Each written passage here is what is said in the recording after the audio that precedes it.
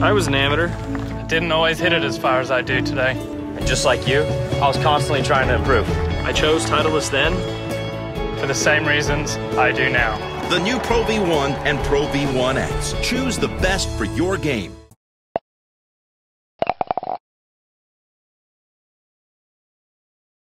How does it feel?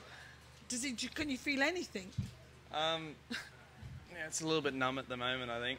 I just didn't expect to be in this situation. Even though I had a great round, I just didn't think I was going to be far enough up the leaderboard. But to finish my round and see where everyone was at, I was kind of surprised. But I'm just relieved right now. That's about all I can say. Yeah. Can we have some questions, please? Martin. Cam, you seriously saying you never at any stage of your round thought I could win? Not even right at the end with the last putt? Yeah, to be honest, I didn't look at the leaderboard all day. That was probably good for me to do. I just kept on going, just tried to keep playing my game and just keep pushing and pushing and just see how far up I could get, really. I didn't even see the leaderboard before I hit that putt in the last hole, so I made that and I thought, oh, I'll be up around the top. Yeah, to come into the scorer's hut and see where I was at, I was kind of blown away. I had no idea I was going to be there. Yeah. Nicole. Yeah. So after the first round when you were leading, you didn't allow yourself to think about possibly being here Sunday? Well, I just tried not to get too far ahead of myself. I think I did a little bit throughout the week. The second and third rounds didn't really go to plan, and I think it's because I just got a little bit ahead of myself. I was in such a good position after the first round. It was a bit of hard work to stop myself from thinking too far down the track, and today I did the best job out of all the days and just staying calm, staying patient, not thinking about the situation too much and just staying really relaxed and going through all the motions. And yeah, to do all that and find out that it was enough to get over the line it's crazy at the moment, yeah. Rod? Cam, professional for less than a year, you've obviously won the Australian Amateur and contended and won big amateur events. How does this compare? Can you compare? They were both the highlights of my career so far. I'd say this is the best one yet by far. It's just, I think it's different, an amateur tournament with a match play format as opposed to a stroke play format. I had no idea where I stood in this one. I was just playing as hard as I could. Whereas a match play, you got one-on-one, you know where you stand. So I think it's almost more pressure playing the match play than this. But the feeling after winning this is probably, I'd have to say it's a little bit better because it's just such a big thing. So, yeah. Can you tell us how much confidence you got from that eagle, and do you think you benefited from being a couple of groups ahead of the last guys and the crowds and the galleries and things? Well, I think it helped in that it stopped me from getting too far ahead of myself. Like the fact that I couldn't see the guys who were right at the top was probably good for me. I mean, Matt Guyett and I were both just feeding off each other, just kind of patting ourselves in the back as we went around and pushing each other. It was really good, but it definitely helped, I think, being that far in front. So the plan was, the win was meant to be up, just try and get off to a really good start and just get myself as high up the leaderboard as I can and see if the win's going to stop everyone else from having good scores, and that's what ended up happening. So I couldn't have gone more to plan, really. Ben? Yeah. Mate, obviously you won the amateur and whatnot else, but in your some other starts you had some, issues towards the end. Today you were absolutely phenomenal. Talk about what sort of confidence this is going to take for you. You're going to take away from this in terms of closing big events. Well, it's given me a lot of confidence now that I know I can go and play my best golf in a situation like this. It's a massive boost for the future.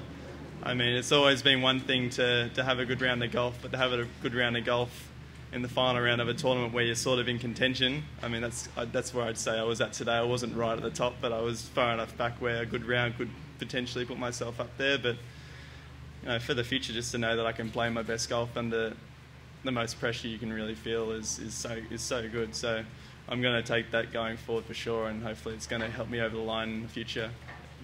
Bruce? Cameron, excuse me. Andrew's shooting on the bag. Can you tell us how that came about and how much did that mean to you this week? I had him on the bag last year in Mexico when I got to start in the PGA Tour. I went through Golf Australia, helped line him up for me, and we got along so well there. He's been on the LPGA Tour this year, but I was lucky enough to be able to get him out here this week, and I've got him again in a couple of weeks for final stage tour school. So this is going to be a good week to kind of get to know each other again, get him to, see what my game's like now after a year of not seeing it, and so now we've kind of got a good feel for it all. We can push forward to the next couple of weeks. Yeah, but he was awesome on the bag. He did a really good job. He kept me in the present. He knew what to say. It was great. Cameron, when you were a young boy growing up dreaming of this moment, is this what you imagined? Tell us about your emotions. It's definitely, I've seen everything on TV, seen guys win this tournament. You never think you're going to be there. You want to be there, but you've got no idea what the road's going to be like to get there. So it's always been a dream to win a big tournament, but I had no idea how it was going to come about. And for this to be it, I'm just so happy. I'm just so glad it's worked out the way it has. Can you just tell us about those minutes when Jonas had that putt at the end? What were you doing? You're over at the range. Did you watch it? Who were you there with? I was just over there with my Kay and a couple of other guys. I was just trying to stay loose. When I heard that they still had putts to tie it up, I just got my driver out and started getting ready to go. And I was still hitting it well, so I was just trying to focus on my own game. And if they said, right, you're going down playoff holes, I was ready. So I was ready for that. I was not prepared to be told that I'd won. So I was just doing my own thing, and then someone came over and told me that it was all over. It was just, I didn't really know what to say. It was just a bit of shock, really. Yeah. Next. Cameron, Jordan Spieth won the British Open after winning this last year. What does it mean to earn a start in the British Open and to follow him up on your name? It's my first major, so I've got no idea what to expect. I know it's going to be huge. I wasn't even thinking about that at all today, but if I can follow in Spieth's footsteps, I'll be pretty happy. It's going to be pretty tough to do, but I'm sure I'm going to give it my best shot now that I've actually got the opportunity to go and play in it. I'm not going to go out there and just be happy I'm there. I'm going to give it my best and try and play my best golf and see where it puts me against the best players in the world. And that's what I've always wanted to do. So I'm just going to try and grab it with both hands and make the most of it now. Yeah. Ben. Speaking of that start and possibly others on the tour in the US, you've got final stage Q School, like you said, for the web tour. How much will this help going forward into that? And even if that doesn't pan out, I assume you're probably going to get a few invitations to play over there with us. You feel your game's ready. You had the T15 in your one start, so clearly you've got the game.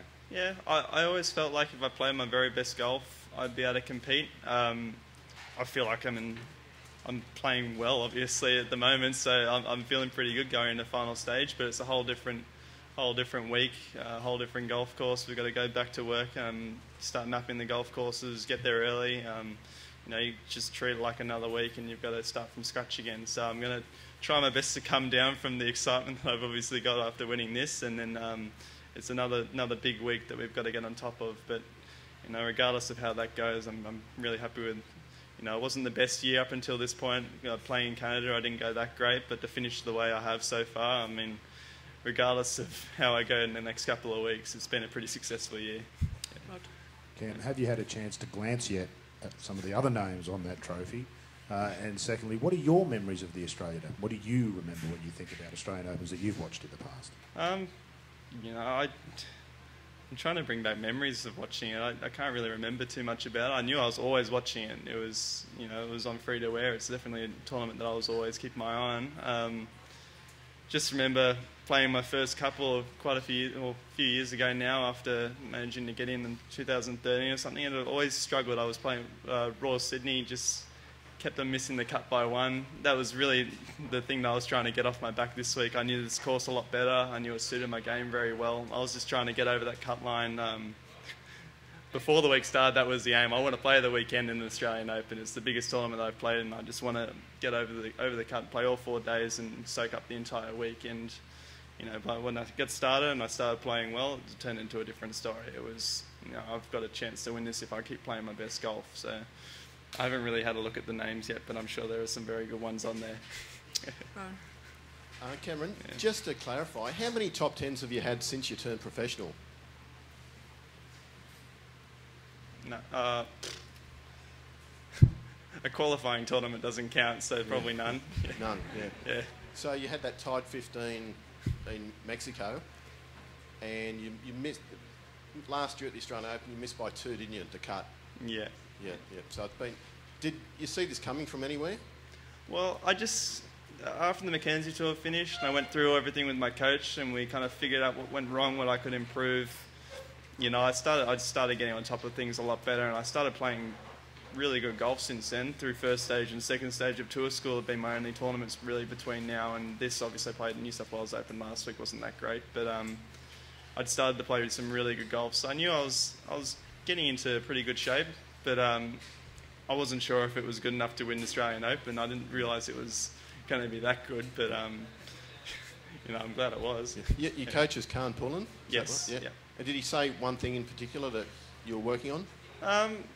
No, we tried to just make it as simple as possible. I think before the week started, last week in New South Wales Open, I think I was just cruising a little bit after doing so well at second stage over in America for web.com, that I didn't go through my preparation quite as well. I was thinking a little bit too much about the swing. I just tried to make it as simple as I could, and you know, he had obviously had a lot to do with that as well. Just, you know, just go back to basics and start again really, and that's all I did throughout the week, was just keep it as simple as I could, stay comfortable, stay relaxed, and just concentrate when you need to. That was really all it was, and you know, it was enough to play my best golf, thankfully. And in the heat of the competition coming down the stretch on Sunday, I was glad it was enough to get me over the line. Nicole.